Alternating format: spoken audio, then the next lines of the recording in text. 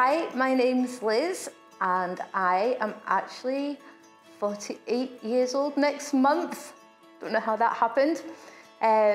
So yeah, rapidly headed towards my 50s, and I currently work in communications.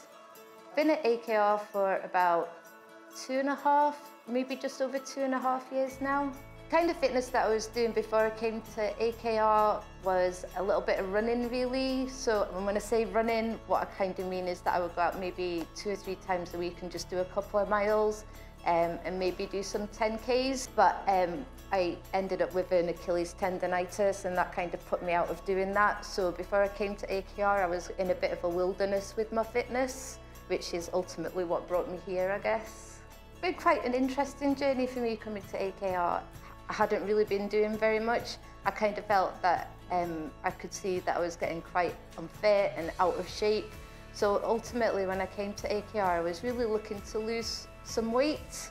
But as the weeks and the months began to pass, I suddenly started to become passionate about the fact that I could do a bit of a deadlift and that I could do a bit of an overhead press or a chest press. And these were things that I had never envisaged that I would be doing in my life. And as I became more focused on those things and seeing how strong I could become, I actually didn't really care about losing weight anymore. It just wasn't really my focus. I now no longer stand on scales. I don't measure out food. I've got good eating habits. I've got good sleep habits. All of the things that are good to do as part of your daily routine to stay healthy and well are just habits now after coming to AKR.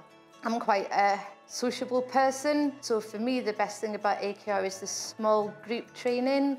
So there'll be days when I've been at work all day and I genuinely don't feel motivated to come into a gym and run around because I feel tired or busy or it's been a difficult day. But I will feel motivated to come in and see my pal Alison or to see my friend Emma, and that's what gets me in the door, kind of like the social aspect of it. And then experience tells you that once you're in the door, the training happens and everything just falls into place anyway. And I think that's probably one of the things that's kept me staying here, seeing my own physical strength progress, but also the friends and the bonds that I've made with the people that are here. We're more than just gym friends at AKR now. I would definitely recommend AKR. Everybody's welcome.